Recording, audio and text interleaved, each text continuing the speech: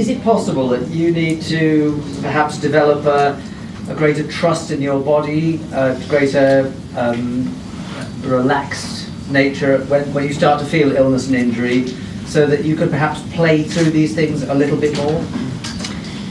Well, look, I mean, it's easy for you to say. I mean, when if you can, I know, if you come into my body, then I'll be more than happy to hear what you think about playing.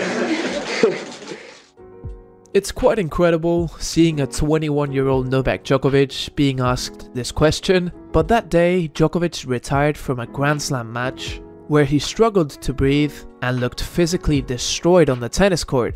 15 years later, at 36 years old, things have changed quite a bit.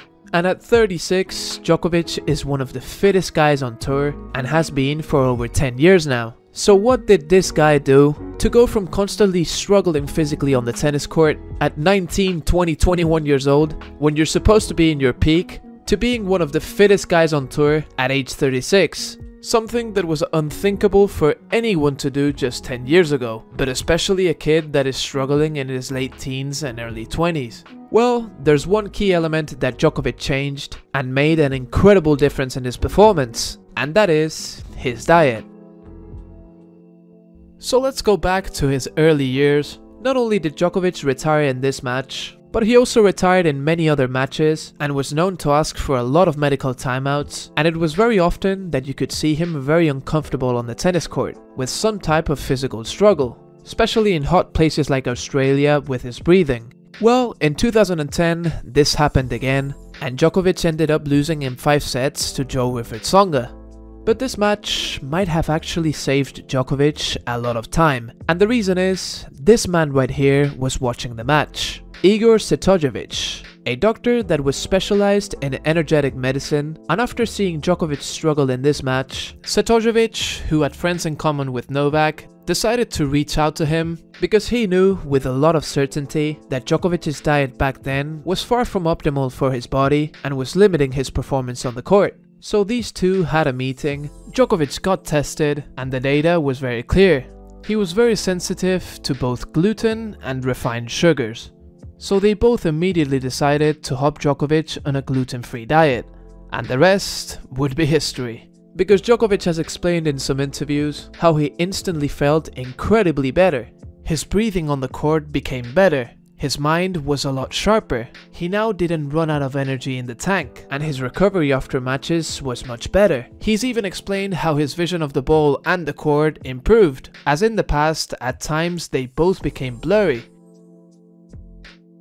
And I said with certainty that this turned out to be history, because from 2007 to 2010, Djokovic had good results, but he was far behind Nadal and Federer.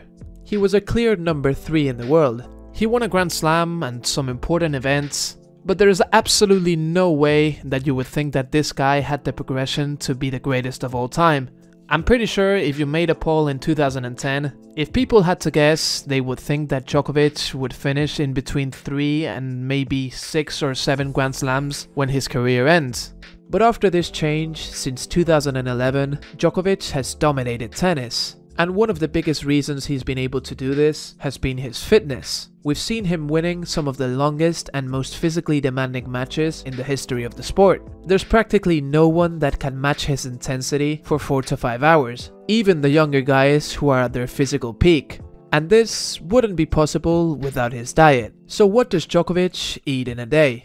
See, Djokovic is a student of his own body, so throughout the years he's been optimizing his diet more and more, constantly making adjustments and seeing what effect do they have in his body. So from this moment in 2010, he completely eliminated gluten from his diet, as well as dairy products and refined sugars.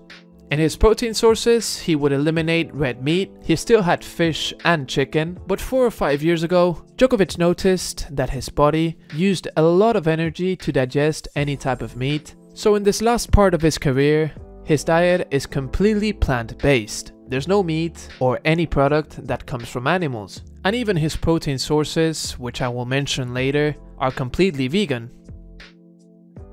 So when it comes to making his optimal diet, you can tell he has 3 key principles. 1. Stay away from gluten. Number 2. Stay away from dairy products and refined sugars. And number 3, and Djokovic makes a lot of emphasis on this, managing the energy throughout the day as well as possible.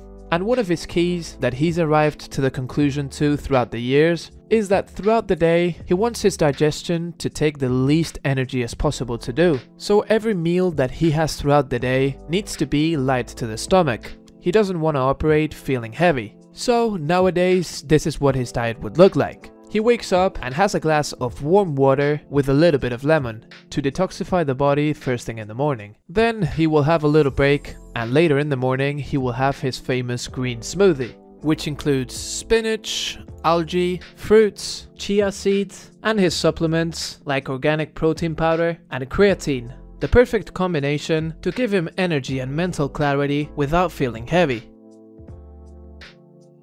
So of course, tennis players' schedule changes a lot day by day. Except for the preseason, they don't usually practice at the same time every day, as they have to adjust depending on the time they play the match and adjust the recovery after the match. So Djokovic doesn't eat exactly the same meal every day, but he insists that throughout the day he will always eat meals that are light work for the stomach. For him, this consists of fruits like apple, banana, dry fruits like almonds, nuts, dates, almond butter, gluten-free organic muesli, and all of these he will have either separately or in a bowl, mixed with one of Djokovic's favorite ingredients, which is Manuka honey, a special type of honey that comes from New Zealand.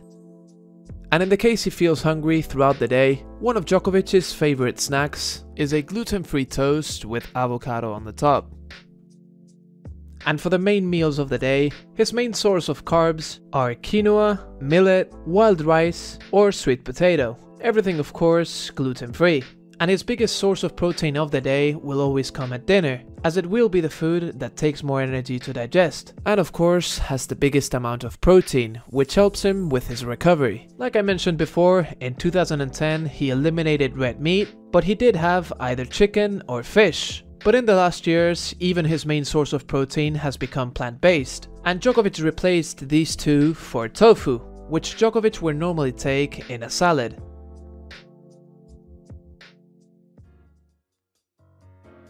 I'm not sure if many of us, if we came after a 4-hour match, after burning 3,000 calories, we're able to stay that disciplined and have just some quinoa and tofu. Sounds quite terrible if you ask me. But in this game, there's no coincidences, and Djokovic is not only disciplined in the court, but even more disciplined outside. And every single thing he puts into his body, it is intentional for his optimal performance. So when we look at him competing at that level at 36 years old, of course you can think that he's genetically blessed, but the majority of that performance comes from hard work. And even fellow players have mentioned the admiration that they have for Djokovic and his dedication to the sport. Trust me, a lot of players after winning the Australian Open would absolutely have a cheeseburger, but not this guy.